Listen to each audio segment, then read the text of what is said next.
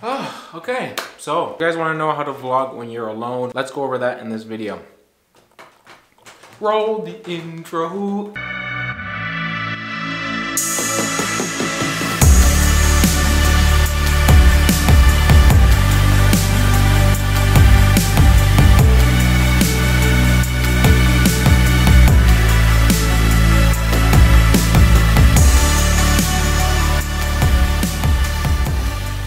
Okay, so what's going on, guys? Chris here from, oh my god, what's going on, guys? Chris here from Adam Anson Productions. Today, as you know, I'm going to teach you guys how to vlog when you're alone.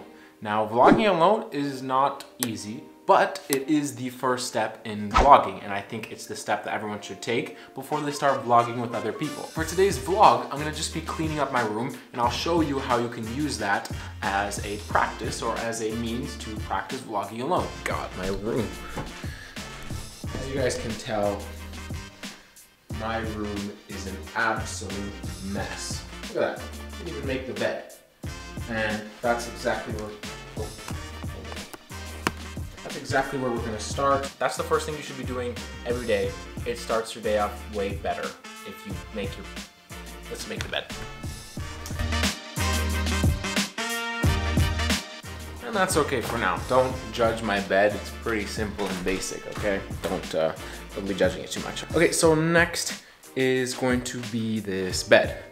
Let's put you guys in an interesting angle, and that is gonna be part of what makes this important for you guys, and what you need to pay attention to are the angles. If you're vlogging alone, you want to make it as interesting as possible. So using angles can help that. So I'm gonna put you guys in my shoes. Yeah, you can stick your camera pretty much anywhere. So let's start cleaning this up.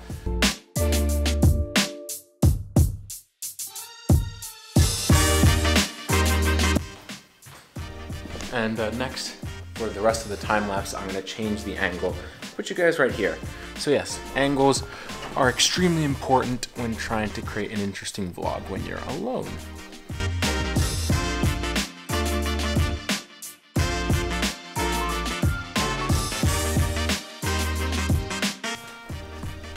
Yeah, so that's pretty much it for now. This needs to stay on the bed, and yeah. Now, let's say you're vlogging in public and you're kind of nervous because vlogging in public isn't easy, and it's really easy to get embarrassed because people start looking at you like, what are you doing? Even though they kind of already know what you're doing. I wonder if people are like jealous of the fact that you're A, doing something that they're afraid to do, and B, you may be making more money than them just recording yourself and talking to it. I mean, I'm not. But, you know, I wonder if that's how they feel. But tip number one, that is going to be to use a pair of these. Sunglasses are amazing when it comes to vlogging in public because people don't know where you're looking. You can just focus on your camera. You actually become more nervous when you look at people looking at you, and then it's visible on camera and you don't want that. So yes, sunglasses, highly recommend them. Next thing is a small camera rig. Now, I'm definitely not following that because I have a huge camera setup right here. But if you want to start vlogging, try using a small camera like this, or not, better yet, try using your phone. It'll just look like you're video calling someone, and if you're video calling someone, then no one really cares. So if you're worried about people judging you, vlog on your phone. Also, the quality is great. Get the iPhone 12 or 11 or any of those iPhones, and your vlogs are gonna look as good as mine. And the final thing regarding that is just not to care, you know? Who really cares what, let me not put this in the wrong spot, causing more mess. You just can't care what other people think, because this is just your crap. This is what you wanna do. This is what you're trying to build, so don't look at what other people are thinking of you. Who cares?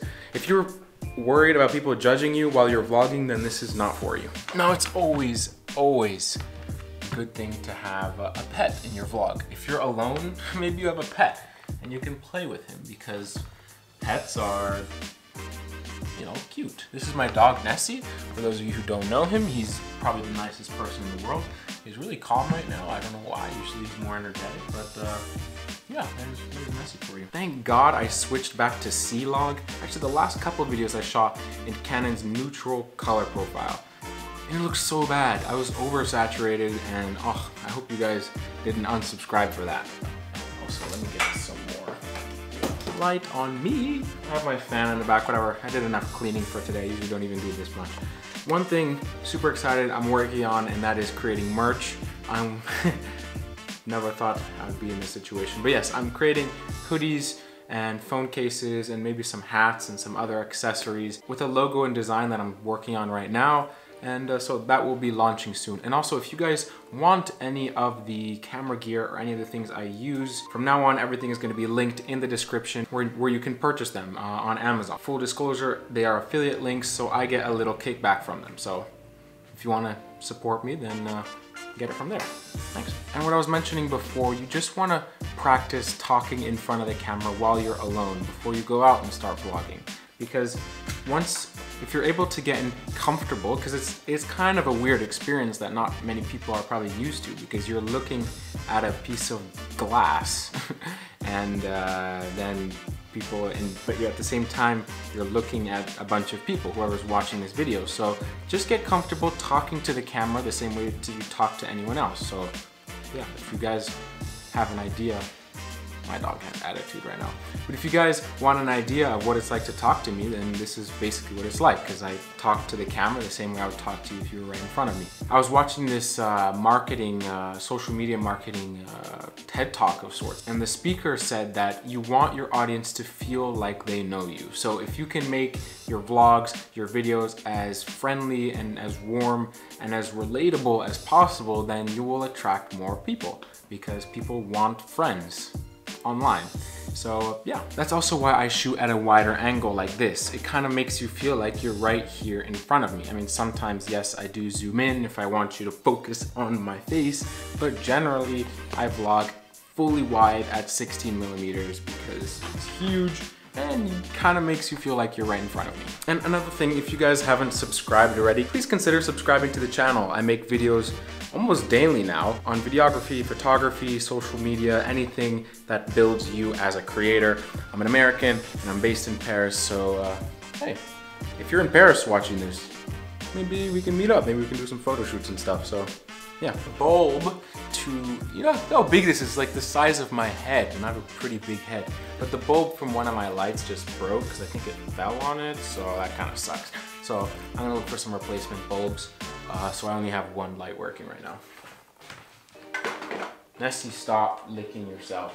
Sounds so weird. Another idea you guys can come up with if you're trying to practice vlogging alone is like this, vlogging in your room and showing off something you have, like my sneaker collection.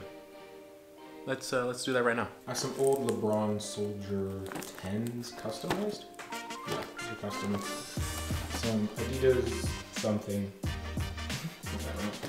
These are probably my favorite shoes. These are Wolverine boots, but they're kind of hot right now. Sperry's, every American has them. Clarks, nice. Guess boots for fancy events. Gold Kobe's, rest in peace, brother. Orange Hyper Dunks, don't really use these much. Says take flight and right in there. Adidas D-Rock, super comfortable, like everyday shoes. Another pair of everyday shoes that probably everyone has. Jordan 11 lows. I love these shoes. Good for runs and like filming because they're squishy at the bottom. Those are the Nike Reacts, by the way. Nike Bonafide. If I want people to stare at me in a weird way, I'll wear these because they look really weird. Oh, let me get the lighting over here.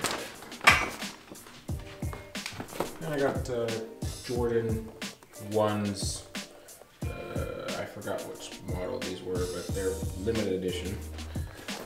Ultra Boosts, Nike PG1s, Air Force One high top, some random running shoes, Tim's, slippers, Curry 4s for basketball, Harden Volume 3s for basketball, LeBron Soldier 12s for basketball, and a pair of soccer cleats in case I need them. Or football cleats, depending where you're from.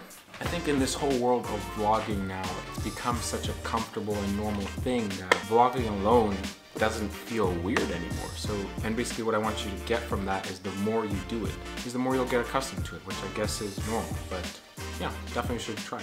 Especially with your phone, because vlogging with your phone literally feels like you're just, I don't know, recording a story for Instagram. That's basically what it is. So yeah, try it out. And guys, don't forget, you don't need any fancy gear like I use. All you need is your phone, an internet connection, and an idea, like this video topic. That's an idea. If you're wondering how to make vlogs that will get views, make vlogs on searchable topics, things that people actually look up.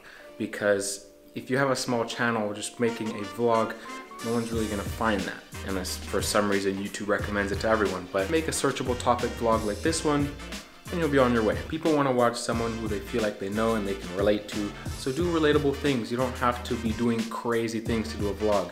Your life isn't boring because a lot of people are actually living a life like yours. So make something that's relatable. That's pretty much it for this video, guys. Thank you so much for watching. Chris here from Adamantium Productions. Consider liking the video and subscribing if you haven't already, and I'll see you guys in the next one.